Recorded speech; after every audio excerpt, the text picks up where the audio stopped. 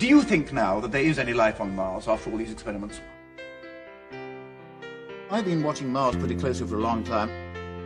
It's a very peculiar kind of world. Doing a Sky at Night program live on Mars. But you know, when we talk about life on Mars, It's as close to us as it can ever get. what about finding Mars? Funny kind of stuff, isn't it? Mars? Mars? Mars? Mars? Mars? Mars. Mars? Mars?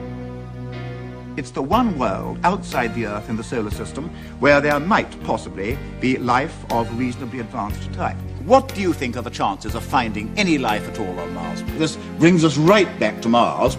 This is a really exciting time. But I think it's rather a good time to come back to Mars. And I'm bound to say that I think now that the chances of our finding life on Mars are pretty slim. We'd look forward to the possibility of life on Mars. All searches for life on Mars have proven negative. Is there life on Mars?